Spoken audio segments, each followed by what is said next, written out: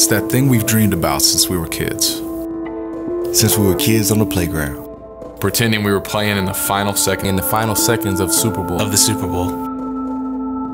The Super Bowl. But we're not the only ones. We're not the only ones who are dreaming. Your church has been dreaming about this day too. And the potential is greater than ever. The potential for lives to change. The potential for a person to go from death to life. The potential to see the kingdom of God with new and fresh eyes.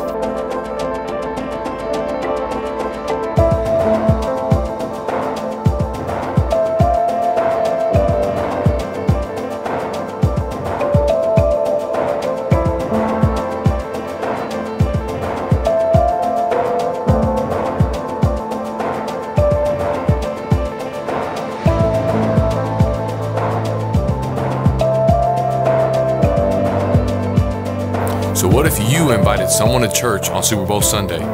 A friend? A co-worker? A family member? When God calls us to something greater than ourselves, it's never easy. But it's always worth it. It's always worth it. So dream big. So dream big. Dream big this Super Bowl weekend. And let's just watch what God does.